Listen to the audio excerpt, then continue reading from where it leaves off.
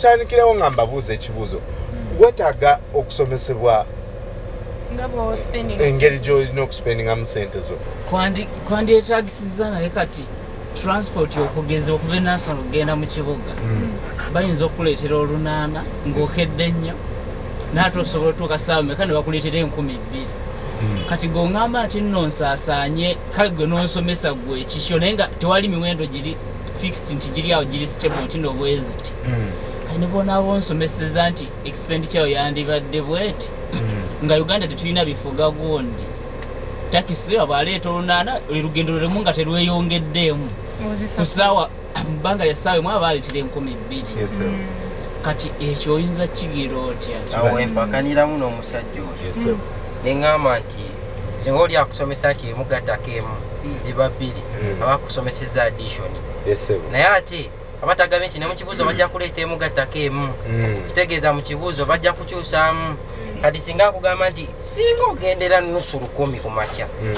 n'olweggulo ojja kuddira 5 naye waliwo kye bayita minisita w'ebigo bitalaze oba nfuna bulungi minisita oyo nzibu yakussaamu ssente naye yeetaaga okusomesa abantu bayige naye okugipulaningira. Naddala abantu bagamba nti omusajja waba ne5,000 n'osekera nti alina 5,000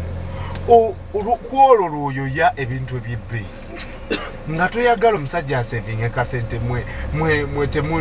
temwagaliza abantu balala kuyiga mwagala kujjamu ssente buli kaseera. Edda omusajja nsobola omugamba okusevinga oba ayinza okumpa 5,000 yadde nga simugambye nti nno nzisaving nze ne mbaako wentereka akange bwampa 5,000 zonna sizikozesa mbaako nange kenneeterekerako ak'omukyala katereka nga tagambye ebbaawe. Wama kituufu nti abakyala ffe tusevinga nnyo okusinga bano abasajja nti bano bebasibe abaami be basinga okusevinga ate abaami b'ennaku zino okutaaka sente ke nti akakuwa bw'oba okola omukyala ewaka tajja kulekawo sente ze wabula obutalekawo kati kitegeeza nti na savings oba obutakuwa tekitegeeza nti gwatakuwadde talina balaba oba byazoononerako ebirala nekisinziira ku mirimu egy'enjawulo. Kati goyinza okuba nga osasulwa mwezi naye ng'osobola okubayirira ssente z'obulungi n'ogamba omusaala gujja kujja gwa 3 allowances biki n'omanya z'ogenda osavingako naye kati waliwo obuzibu kati ng'obwaffe nze nkola mu ngoye enkadde waliwo olunaku lw'ogenda kale n'okola tugeze n'okola emitwalo nga 15 nga kuliko amagoba g3 kati nojja enkya kati nga weetaaga emaali wasevinzeko ku busente buli awo butonotono bwonna n'obugjayo bwonna n'obussaayo mu maali n'obukozesa oluusi ne bufiiramu bwebityo ogamba buli lw'osevinga ate emaali neetuukira mu biseera kale tetusobola okusevinga kwaffe kutera kuba kuzibuzibu ekitali kugwa afuna musaala oba ono omukazi asigala ewaka kuba bw'asigala ewaka ebyetaaga ebisinga byonna bibaho bw'atereka 10 tajja kwagala kusuubula kitegeeza 10 kye kijja kubaawo enkya bijja kuba 2. Sinaba oba kukitegeera kubanga nze woba oŋŋambye mbu kale nina okusevinga sennusu 5 ku makya nenzuukuka nga nina kyenjagala ezo sente nzikozesa. Ono kyabuuza bw'oba savings ezo ziba za kukozesa ddi kuba nagambye asavingako emitwalo 3 ate nasanga nti ayagala kugula emaali nga ya mitwalo 6 katu savings aba akuteeka labayo oba osavinga tolina kujja mu capital tosinga kujja mu capital ng'osavinga ekinene nnyo olina okusavinga ekitono ekiraba by the way ozeesonyiwa oziveeko ekitono ennyo kyoba olina okukola kino okusavinga tolina bw'ogijjamu ekinene era ogenda kugwa ng'osavinga kinene era olina okukola kino olina ogwamanya nze njasobola nusu 2 everyday nga ziteeka wali naye oba olina pozi ng'olunaku oyingiza emitwalo 5 ng'omanyi oyingiza 5 ogamba nja kuterekako 10 naye bizinesi ogamba ng'osavinge ate ng'ojjamu kinene osavinga kinene awo bizinesi ejja kugwa. Okwogereza ku ekyo kyagambye eno embeera gye tulimu teyeetaagisanga ssente ozijja mu kutugumu kyekyono kyagamba nti kyetaagisa otegewe wantu wa mirundi 2 kuoba essingo nga tolina mukyala naye kasita omanya nti ewaka olina akantu k'osobola kale tugeze ng'olina tugeze kaliwo kapaati w'osobola olundira oba kulundirawo kintu oba kukola kibwe ekityo Kintu kyoyinza okugamba nti gweno ezizo zofuna tugeze ziggwawo naye atojja tunda kiri ekintu kinakituuse kiguleyo ekintu ekikalu kale kikole ku kintu ekirala n'omanya nti in case saving otugezeyo oli kuba kati kufa abatunda engoye enkadde oluusi sente enkalu ne bwotereka obukadde 2 tebulina kye bugasa wabula tutereka from January katuyina ebintu bya mirundi ebiri waliwo trade fair nebeera erugogo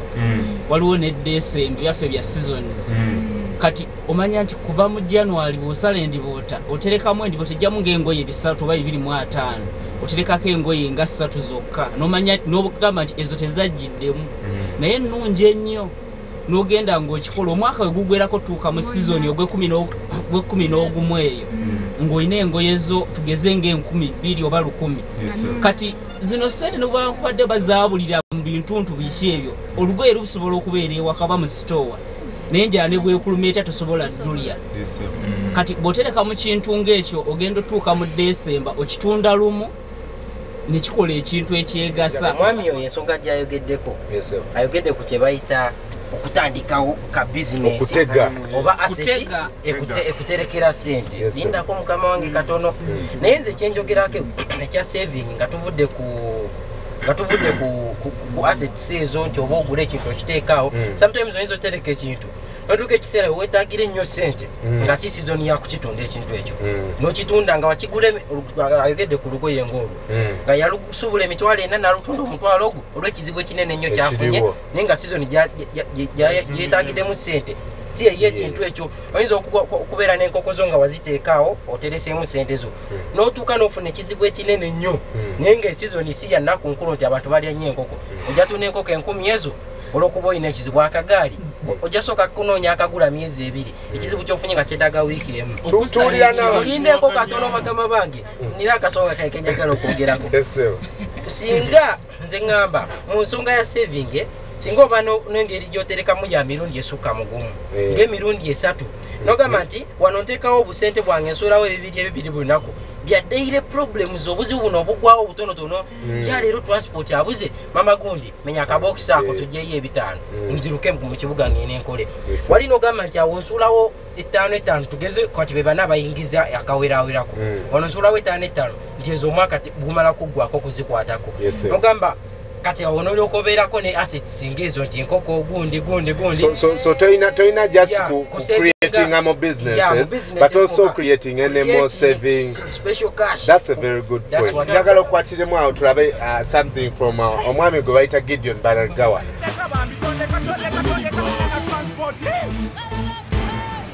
The immediate thing our people need to understand is that financial management begins with oneself, even before you go to the business. It begins with you. Okay? If you are getting, for instance, a salary, how do you manage this salary?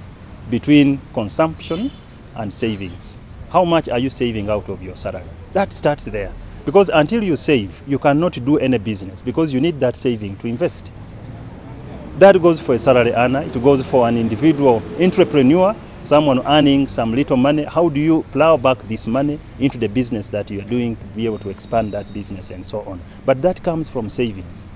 That comes from the prudence in managing your own finances as an individual. If you cannot manage your own finances as an individual, then you cannot be entrusted to manage company funds, to manage funds of any business entity. The benefits, especially for these small businesses or the individual, is that if you improve your financial literacy and want to expand your businesses and go to the bank, you'll be less risky than a person who has not been exposed to financial literacy. You are less risky. So the bank wants to work with you because you are able to show up a bankable project. You are able to project your financials. You have a good business plan. And all this is about how is it that you project your business over the next 2-3 years. How are you going to manage your finances, to manage your losses, to manage to plow back your profits if you get them and expand your business. It's about culture. Where we are coming from, I think it's about the way we have been managing our businesses. We have been mixing our businesses with our personal finances. You know, you have one account for your home, but also for your business. That does not work. The mistake has been that we use the business accounts to manage our homes, and before long, you find that the businesses are actually collapsing.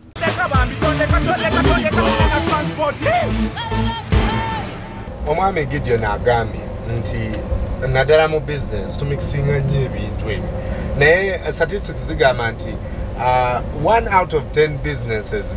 naddala mu Africa emu yecelebratinga omwaka ogwokubiri abantu business bazitandika endala omwenda nezigwa akamu ne kalaba birthday yokubiri lwaki chiva ku ngeri ku handling finances kiki all business joyingiramu nga oyina experience kitegeeza nti oyina osooka oggwamukko kati waffe tuziyita school fees olwoba omusasula kuba nze njukira bwe nali nnyingira ssente ze nasoosa bajjala emitwalo 3 negatuuka nga nasooka nayingiza 3 nenkola kati ngaolugoye nina zinasooka osuubula nga lulimundu badde ku 13,500 naye nga yali sizoni nga olugoye nsobola odutunde omutwalo 1.2 gamba nenzidabolinga nga ntundira ddala ssente nnyingi obuzibu bwe saasooka kumanya nti mbiyingiddemu nga biseera bagulira ddala ate neyampa engoye kale waliwo zaali za London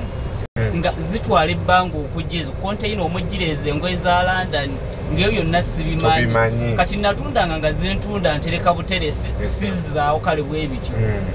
ngenda okunoonya emmali nga sigiraba ngenda okugira kati bwe nagenda okutandika okunoonya engoye nga si nnungi ng'ate sizoni yeweddeko ngenda okola tebakyagwa neŋŋamba ki kumbe yali sizoni kaali kaweerokamu kati nga simanyi nti omuntu weyiba nti biseera abantu tebagula wabeera biseera nga abantu bazza baana ku masomero ekitegeeza oba olina okuba nga wabyetegekera wapulaninga dda nga tolina kubeesinga ku bizinesi mu ebyo ebiseera. What message do you have for people who have not yet learned how to manage their finances? Nze bw'oba guy nga tosavinga